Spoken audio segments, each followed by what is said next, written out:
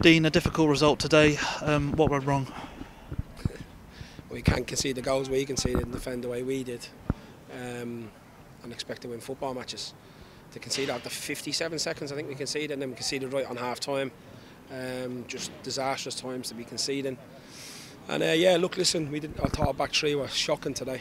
I thought the defenders, the standards they set themselves were really poor. And we kept going in the end. We had good character, good fight. We kept going, but we gave ourselves a mountain too big to climb.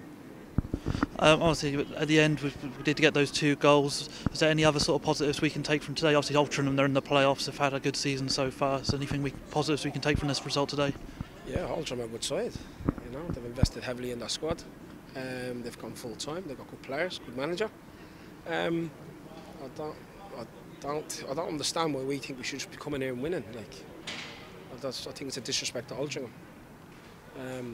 Tough game.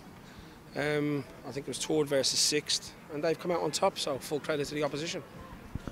Obviously, one of the big talking points going into this in your lineup, we signed Keeley during the week on loan from Tottenham. What was the thought process of picking him today? Yeah, look, listen, he's a different type of goalkeeper. We thought we'd have a lot of possession, which we did do. It don't help when his defenders don't give him a dig out in the first few minutes, and basically the first few seconds of the game, and we don't switch on from a set piece. The lads are trying to say that the referee said it'll be on the whistle, and then he's took it without the whistle. This is what the players are telling me. I don't know how true that is. Another noticeable absence was Dale Gorman. Has he picked up a knock at all this last week? He's out now. He's out long term. He's got a knee injury. We scanned him today. He's out. Danny Collins is out. Big players for us. We've got injuries now. This is what happens this time of the year. And the players that come in have to step up to the plate. And I thought some of them today let themselves down. We've got a game on Tuesday. Dagenham now is a quick turnaround.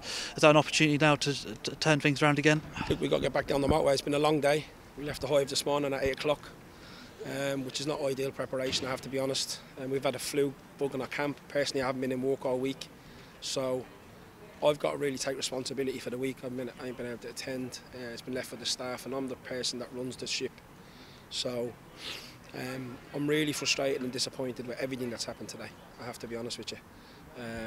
I actually thought Josh did really well. I'll be honest, I thought he swept really well. His distribution was excellent. He made good saves when he had to. And then I thought, realistically, our players were just well below par. Now, they can blame it on that, whatever they want to blame it on. I'm not really into all these excuses, so I've got to be honest with you, but it has been a long day. It is what it is. And we just got to dust ourselves down, pull together, and move on to the next game. But what we have to realise is this division's relentless. Relentless division. You don't just turn up and win. You've got to earn the right to win, and I thought we didn't do that well enough today.